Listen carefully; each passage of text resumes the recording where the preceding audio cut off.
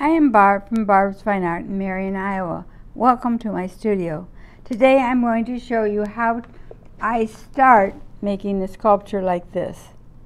I did this yesterday, so I had some idea how to show you.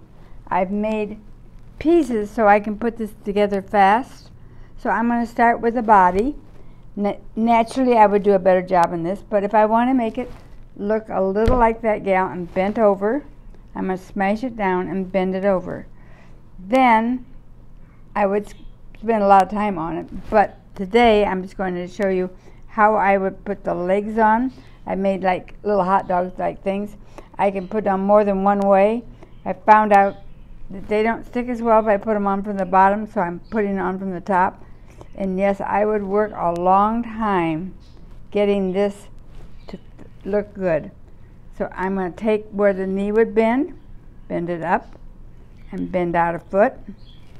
Remember, there's bones in there, so you can't make a curve. You got to make a straight bend, and bend out the foot. And I have the legs kind of positioned like she's sitting down. Yes, we would work with this all together, but since I'm going to smash it in the end, I'm not going to spend time doing that.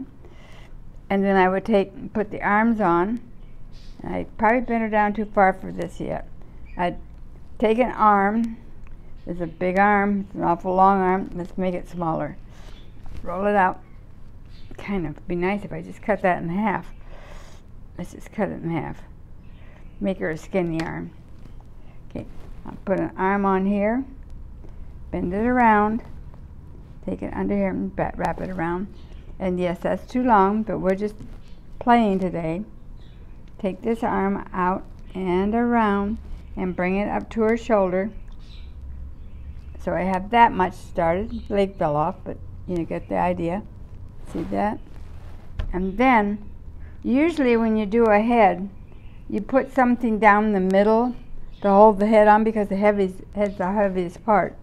But since I'm just doing this today for fun, I'm going to take the head as a ball and a cone. So I would want to take some of this clay out back here, bring it down maybe for the neck, and see we got a ball and a cone. And then I make this face a little bit better.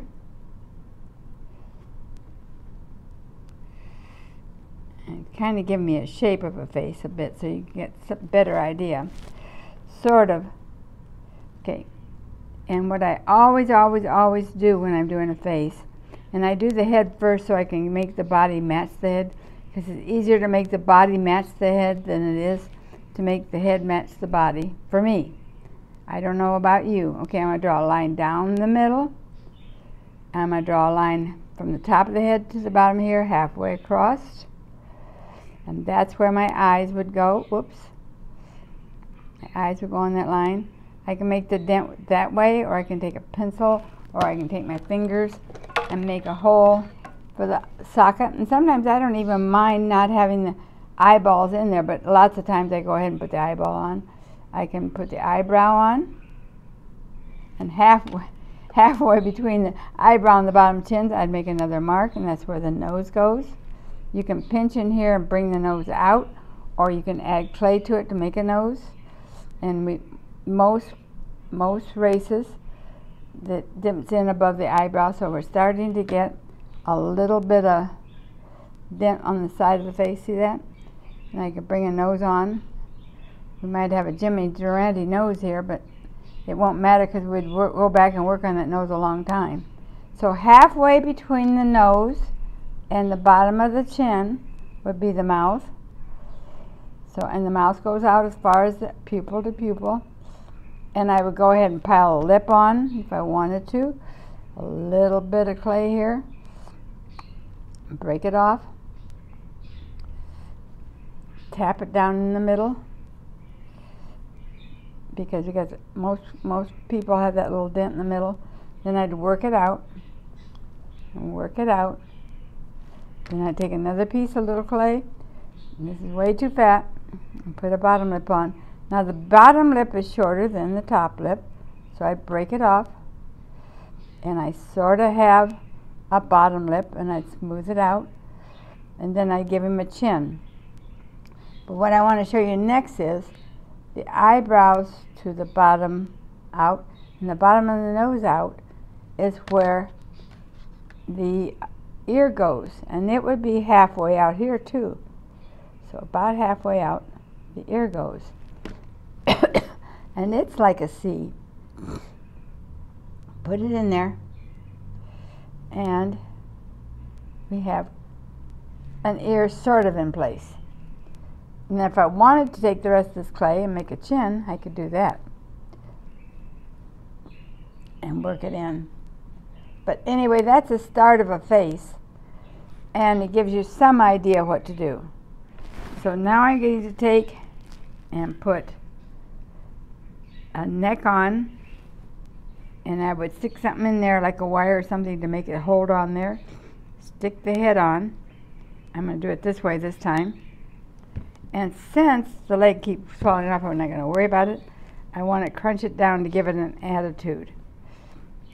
Okay?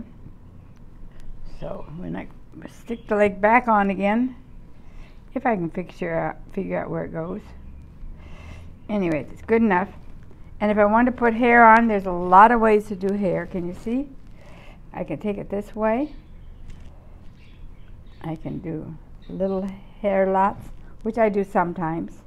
I do it different every time. Or I can take and squeeze this all out and make a flat bunch of hair and keep piling the hair on like this. And I can take a tool and make hair this way. But you can come up with your own way too. There's just lots of ways to do hair. But see, it starts doing that. And that's the way I did. This one looks like a monkey, but that's okay. That's the way I did this hair. So, have a good time trying this. Thank you for watching. Hope to see you in one of my classes soon. My address is 788 6th Street, Marion, Iowa. My website is www.barbsfineart.com. My phone number is 319-373-1090. Hope to see you soon.